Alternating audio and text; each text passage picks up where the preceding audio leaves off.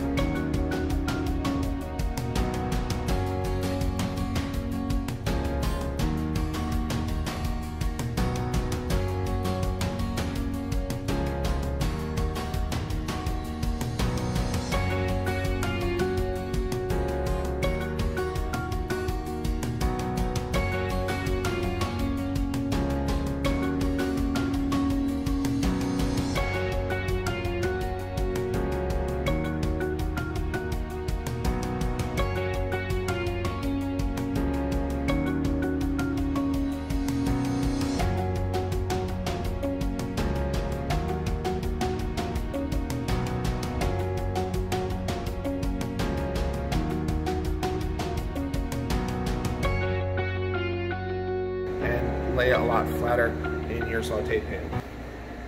All right, well, hopefully you had fun watching filleting a fish with Chef Hancock. I know we miss you all here, and we hope to see you as soon as we possible. Stay safe and healthy. Bye.